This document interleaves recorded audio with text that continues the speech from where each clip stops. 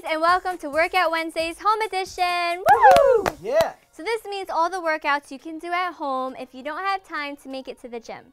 Today's exercises consist of what I call the total body push muscles. Okay, they consist of the chest, the deltoids, the triceps, the abdominals, the quads, and the calves. Remember, all these exercises are going to be done in 20-second intervals. After 20 seconds, we move on to the next exercise. The first exercise we're going to do is a squat shoulder press.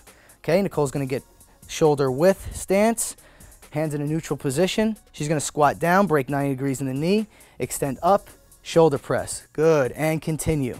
Good, notice as she does this, her butt slides out as she comes down. She breaks 90 degrees in the knee, back stays arched, head is up, and when it's the shoulder press, the arms extend completely over the shoulders.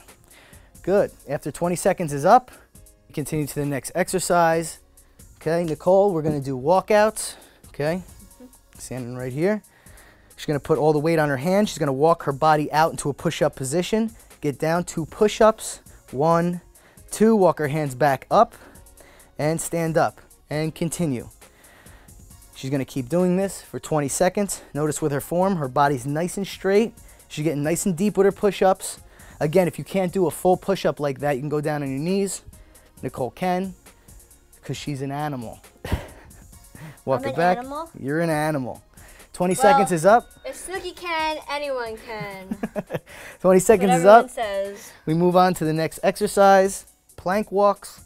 Nicole's gonna start in the corner. She's gonna get into a plank position, and she's gonna walk to the side, leading with the same arm and same leg. Good, and switching back.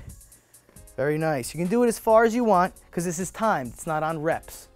Okay? She's in a perfect plank position, nice and straight, and all the weights on her hands and her toes. And good, 20 seconds goes by, then you get a full recovery. Full recovery is a minimum of 60 seconds. After the 60 seconds goes by, you should make sure your heart rate is below 50% capacity. If it's not, obviously wait longer to start your next round. Beginners can do 3 rounds. Experts can do up to 10 to 15 rounds. It shouldn't take longer than 10 to 20 minutes to do the whole workout.